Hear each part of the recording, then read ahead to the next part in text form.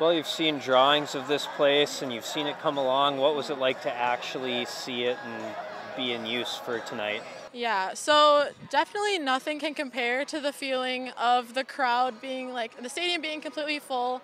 Like in the first inning, I think all of us, or at least including myself, I was kind of freaking out.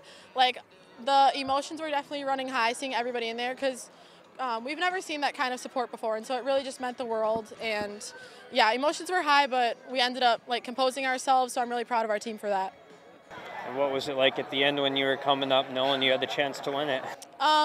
Well, I had 3 batters in front of me, so I was.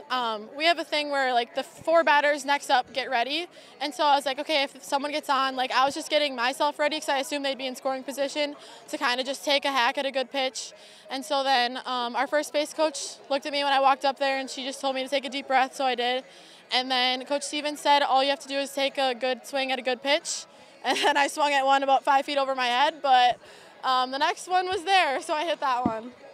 And what was the feeling like when you saw that you guys were winning the game and you heard the crowd and everything? Yeah, I kind of blacked out, honestly. I just hit it, and I was like, okay, if she catches it, at least we scored 1 run and tied the game. And then I saw it go over her head, and I heard the crowd erupt, and it was crazy. And then it was just the best feeling ever, and I'm so glad we were able to come back for all the fans and give them a win.